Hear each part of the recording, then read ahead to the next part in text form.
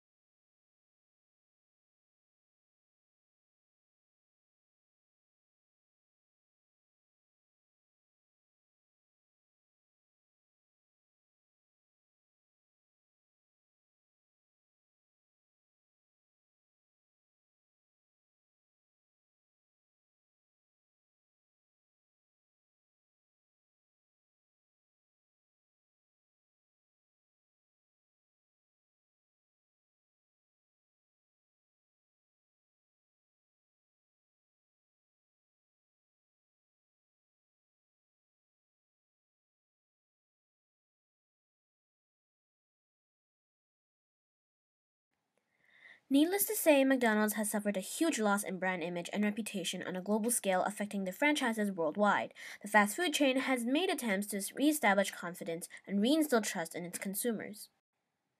One particular national franchise worthy of mention is McDonald's Canada.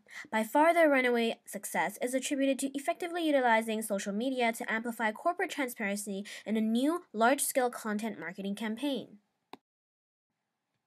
In June of 2012, they launched a major campaign to regain and rebuild their brand image by directly connecting with their consumers to dispel any myths that have gathered throughout the years over McDonald's food. People are invited to submit any question they would like McDonald's to answer on a dedicated website. It's an interactive platform that integrates social media with the submission of questions. To ask a question, one must connect via Twitter or Facebook, hence effectively creating a viral social presence by having these questions published on users' feeds. By April 2013, over 20,000 questions have been answered. Critics have praised that McDonald's Canada is balancing the need to promote with the need to inform. We searched for answers to our own questions, and the result was an astounding number of responses to similar questions asked by Canadians. Many consumers are wanting to know the same things, but McDonald's Canada was determined to answer every single question individually, even the tough ones. But the sincerity of their commitment can be seen in the personalization, even including direct links to fact sheets of what could have been. The success of this campaign stems from the honesty in their personalized answers and live response team.